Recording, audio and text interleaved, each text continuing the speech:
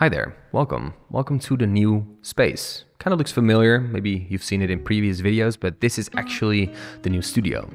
It's not finished, not even nearly, but we're getting there. In this video, I want to talk about the project that I shot last year, in the beginning of April. I went to Norway to shoot a branded documentary for Stanley about two guys that are sailing and chartering people above the pole circle.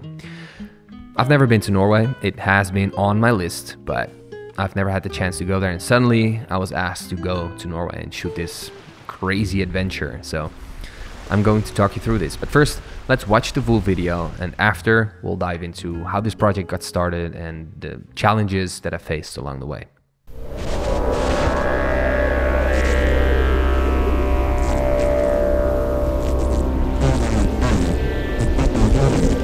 High-latitude sailing undoubtedly means heavy weather and isolated conditions where self-sustainability is paramount. These are the things that brings my heart close to the breath of nature, and to share this with others makes me happy.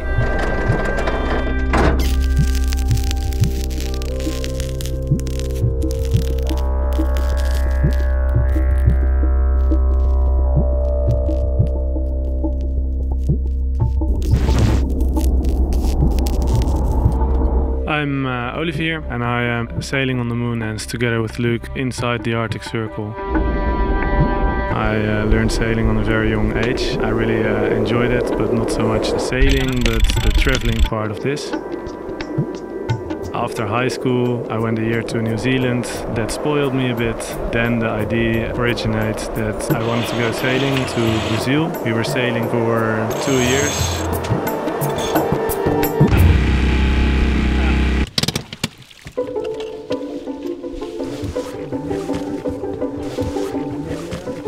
The 2 years of sailing we had back then was the perfect training and the foundation of the whole adventure we are doing now with the Moondance.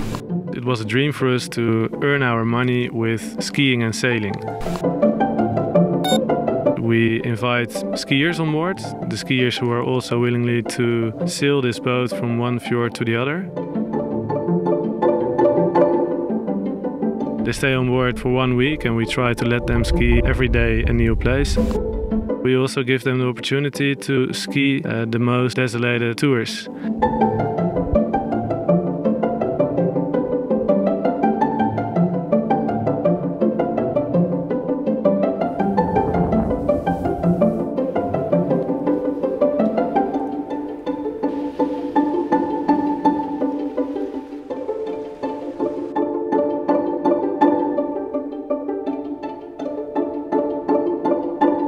When the weather is not in our favor, it's a challenge to keep the skiing guests happy. And when we accomplish this challenge and we arrive safely in a new harbor, that's when I'm really satisfied.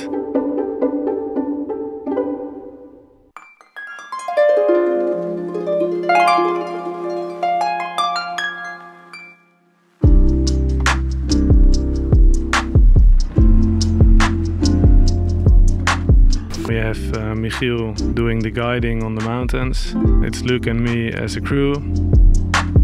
We are doing this all from our base, the Moondance. It's a very solid boat, aluminium. It can handle some ice. I'm very confident that this boat is also really built for life. It's really important for us to have the best products, the most sustainable products on board, and that's where Stanley fits in.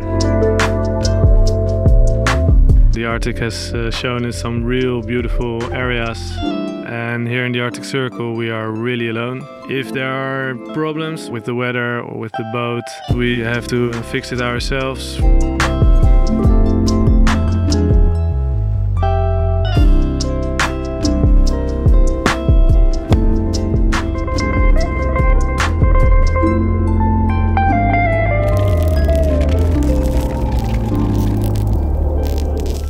When we arrive in a desolated fjord and we have the chance to walk up the mountain, you reach the top, you see the Moondance laying on anchor somewhere in the fjord. You ski down, I'm the most happy person. Ever since I was a little kid, I have shared a great passion for nature, spending as much time as possible in the outdoors. Something makes me feel alive when I'm standing on top of a mountain or swimming through the sea. close to nature's precarious elements and changing circumstances.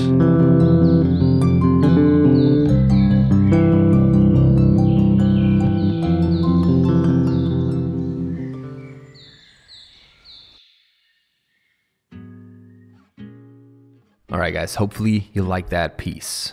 First off, I really want to thank Michiel. He is the one who made this whole video happen, really. He sent me to Norway, he edited this video, he went through like 1.2 terabytes of footage that I've shot and made this video out of it. And it was a really, really challenging project for both of us, but he definitely made something really cool out of something difficult. So I am very stoked on the outcome. Let's kick off with how this project got started. Basically, Stanley is a client of Michiel, and Stanley is a brand that creates or makes these outdoor products that are built like a tank. And that is also their marketing slogan, Built for Life.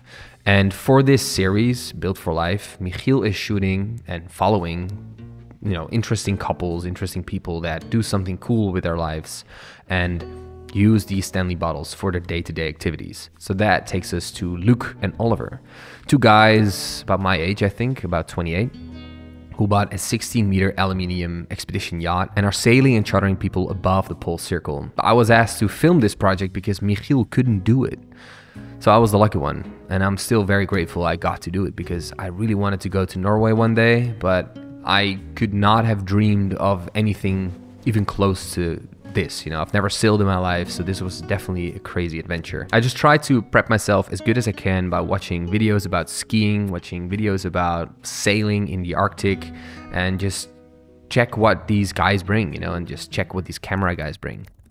It's big though, between these huge rock walls. The run out here is just like death zone. You're gonna be with the knife on your throat, like don't fuck shit up. So I was on the boat for 2 full weeks. If I bring 2 full weeks worth of footage home and I don't do anything about it, it is going to be terrible for Michiel to edit. So what I did, I tried to sit down every evening and just spot everything that I've shot during the day. So I made this entire spot timeline, and as you can see, it is huge. So take away this window. You can see how many clips I've shot, and this is all trimmed and like nicely. So that's a lot of footage. It's literally 2 weeks filmed every day. So what I did to make it a little bit more accessible and easier for him, make little timelines like this and just put all the clips in order, basically from day to day, and then put it on this timeline. So it was easier for him to grab clips. So yeah, this was pretty much the first time that I made a spot timeline like this for a project that was 2 full weeks worth of footage, but it was definitely worth it a lot, because also when I dive back into the project like I'm doing now, it is super easy to find what I'm looking for. So if you're doing a long project like this with a lot of things that change constantly, just make a spot project like this, because it will save you a tremendous amount of time later on. Now, I can talk about this project for hours. I will not do that because that will be a long video, but I want to talk about 5 things that I've learned along the way, along this project, and that I definitely would take along on a shoot like this in the future. So the first thing is I definitely will shoot these projects on Zooms, because that just makes life so much easier. And definitely if you're shooting a documentary style project like this in such a difficult environment, it is super helpful to just zoom the lens and you have a different shot, because that will just save you a lot of time.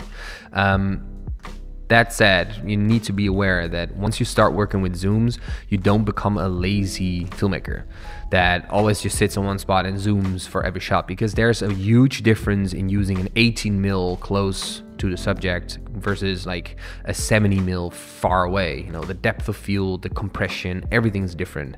So definitely take that into account when you're shooting with zooms. But for something like this on a boat, if you're not super familiar with sailing, then it's a no-brainer. The second one is always bring SSDs. I brought one SSD of 1 terabyte and then 2 discs of 5 terabyte, and it takes forever. It was such a pain in the butt to be writing everything on these 5 terabyte lacy discs. I don't know. So next time I'll definitely bring these SanDisk Extreme Pro, because the write speed is like blazing fast. So that definitely is a no-brainer, because this 1 terabyte disk was full after the first 3 days. So yeah, it's a bit of a pain in the ass. Third tip is definitely bring professional grade rain covers. You know, a garbage bag and duct tape will do the job to a certain degree, but is absolutely a pain in the butt. Bring a good rain cover that, you know, works with your camera, because this will save you so much trouble and hassle and pain. The fourth one is bring a lot of lens, like cleaning cloths and product to clean lenses. When there is salt water dripping on your lens and you don't clean it off straight away, it leaves marks, and these marks are ugly when there's sun shining through them. So use as much of these cloths as you have, because you need to wipe it off straight away. And this goes hand in hand with like a nice rain cover, because it will ruin your camera as well. So what you can also do is screw on like a clear filter, especially if there's no sun, so you don't have like really harsh flares. But if you use a clean filter, then, you know, it protects the front element of your lens. Especially interesting if you're using old vintage glass that is not really replaceable. Now the fifth and final tip, and that is something that really is important to me, is lower your expectations. I kind of have to be aware of my expectations next time I do a gig like this, and really be realistic and look at what the client or what the project is all about, way deeper than just the surface, if you know what I mean. So that is something that I really took away from this gig. My expectation should be lower, because it was really difficult to get over this while I was there. So yeah. So if you've got any questions regarding this project, please hit them up in the comments below. I will answer all of them. And yeah, this was an unscripted video, so I'm very sorry if I was rambling a little bit, but I didn't really have the time to make a proper script and to dive into this whole thing, because I've been so extremely busy with this, you know, studio thing and like the whole building, and I'm exhausted as well. So well, at least I'm very stoked on this project, and I hope you guys are stoked too, and, you know, liked what you saw. And again, ask your questions in the comments, and we'll see each other next time. Later.